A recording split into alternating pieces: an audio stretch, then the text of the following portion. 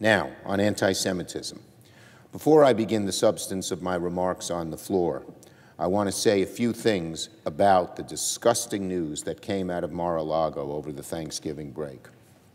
Last week, it was reported that Donald Trump, the former President of the United States and Republican standard-bearer, had dinner at Mar-a-Lago with a notorious bigot who fancies himself a leading thinker on the extreme edges of the hard right, embracing everything from white nationalism to anti-Semitism to outright Holocaust denial.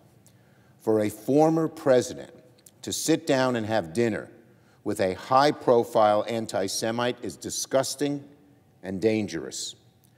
To give an anti-Semite even the smallest platform, much less an audience over dinner, is pure evil.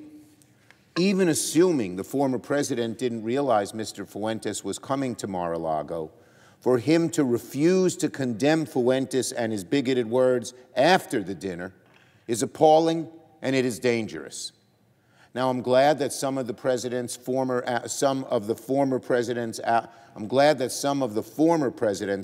friends and allies, particularly those in the Jewish community, are pushing him to do the right thing by condemning this vicious anti-Semite, since the former president does not seem to have the honor, the decency, the humanity to do it on his own.